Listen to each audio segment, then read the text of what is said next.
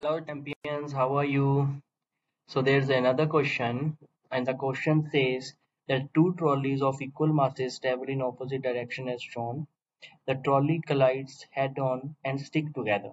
What is their velocity after the collision? So basically it's a question of a collision where the two bodies are getting stick to get together, and it is a typical question from inelastic collision.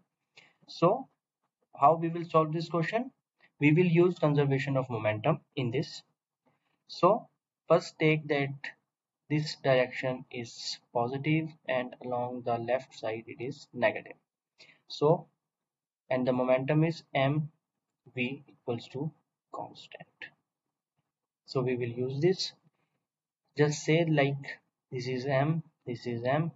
So 6m, this is minus 4m equals to, and suppose they are now joined and they are moving in this direction because this is a higher value, so it's a positive direction. So the total mass will be 2m, so 2m into velocity that we have to find. So this is 2m equals to 2mv, with 2m with 2m goes off, it becomes 1. So velocity is 1 meter per second.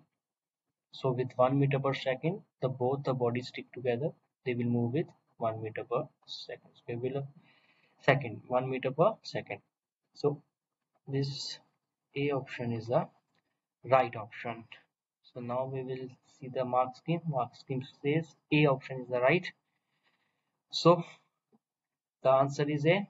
Hope your doubt is clear now. Thank you for watching.